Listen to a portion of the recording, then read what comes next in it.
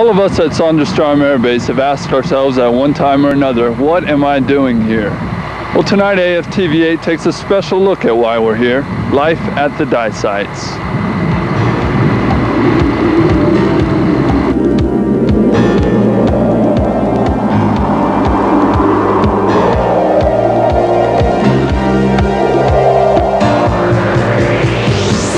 The Distant Early Warning Line, or DEW line, is a string of radar stations that stretches from Alaska across Canada to the east coast of Greenland. The 4 radar sites in Greenland are auxiliaries of a main site at Camp Dyer, Canada, which is known as Die Main. So the 4 in Greenland are called Die 1, Die 2, Die 3, and Die 4.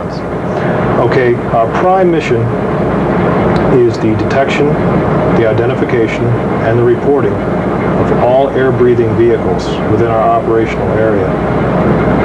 You say reporting, who do you report those to? Okay, using the equipment that we have in the console room, we report to data centers, which are staffed by U.S. Air Force personnel. And we are just part of the link, where we report, and they're just following the tracks of the aircraft as they move from operational area to operational area, and they have certain target windows that these aircraft have to meet. So they know who they are. I believe they are supposed to, based on the track and their flight plans, they're supposed to hit their windows plus or minus 20 miles, plus or minus 5 bits. And if they don't, then we just pass this information on to the data officer, and they take whatever actions they feel are necessary.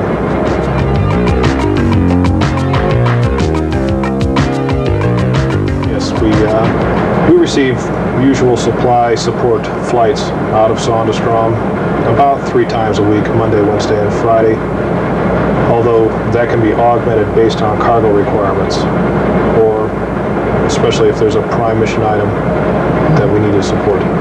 How important is Sondrestrom to the support of the die sites? Sondrestrom is the key to the support of the die sites. All support that these 4 installations receive is from Sondrestrom. Now, Die 1 is supported by helicopter. Die 2 and 3 are supported by the de Havilland -6, or Twin Otter as we refer to it.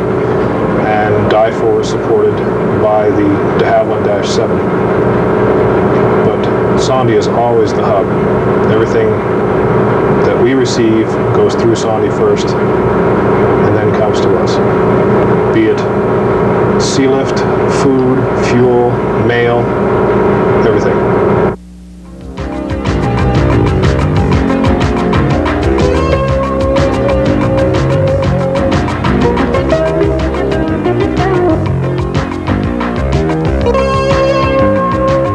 When you visit a die site, the first thing you notice is the size of the building. It's deceptive.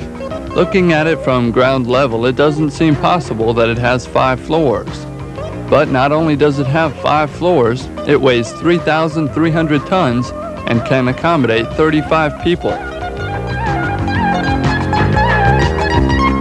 When you arrive at Die 2, the first thing you receive is a warm welcome. Once inside, you're given a fire regulation pamphlet and a general information guide.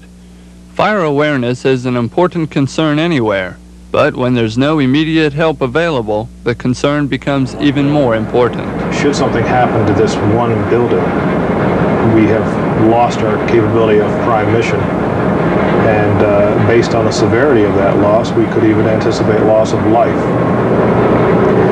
We have a full-time fire brigade made up of the station personnel that are trained monthly in fire prevention and suppression techniques. Everyone is acutely aware of the need to suppress a fire should it get started as soon as possible. The most efficient way of suppressing a fire is not to let it get started in the first place.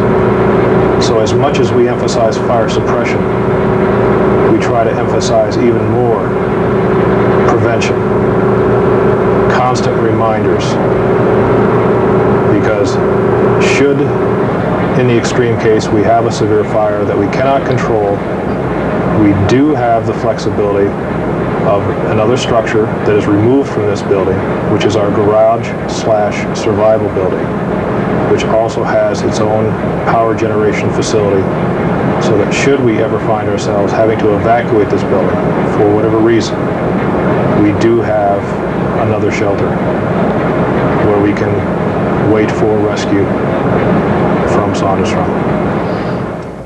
What if communications to the other die sites goes down in a fire? The sites would know immediately, simply because they would lose the link, so they would know something is wrong. Now we have both on the station, besides the main communication, we have disaster and emergency radios, which are independent of our lateral comm. The emergency radio is located on the building, so that should we lose the lateral comm, we can use the emergency radio to contact the other stations. If we have to abandon the building, out in the garage/survival building, we have what we call our disaster radio, which is again powered by the garage's own power generator. And we can then make contact with the other sites and appraise them of what the situation is. Inside the information guide is the daily routine schedule, which gives the times when the workday starts and ends, break times, and the times for breakfast, lunch, and dinner. Speaking of dinner, every Saturday night at Die 2, the chef prepares a special dinner. On alternating Saturday nights, Danish or American food is featured.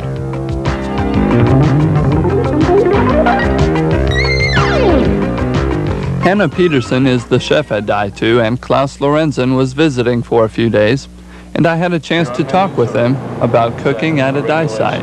I have the master menu I can look at, but I make up my own menus because it depends on what we have in the refrigerator. So lots of time, perhaps I can't make what the master menu tells you to do. So you have to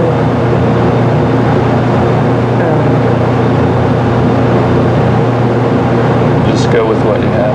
Yeah, and like if there's time for it, I'll bake a cake or make a dessert, or perhaps I have to clean the kitchen because I have to do all the cleaning here myself and wash the dishes. And when the food comes in by plane, we have to store it in the deep freezer or the refrigerator. Just to hear them say, welcome to the Hotel California. Such a lovely place. After dinner, there's nothing like a good drink. The bar at Die 2 is no different from the bars at the Caribou Club or the Fox and Hare Club, with one exception. There's no bartender. You can purchase a bar card in increments of $5 up to a maximum of $20. It's a fully stocked bar, and it's called the Hotel California, which lends a hint of warmth to this cold climate.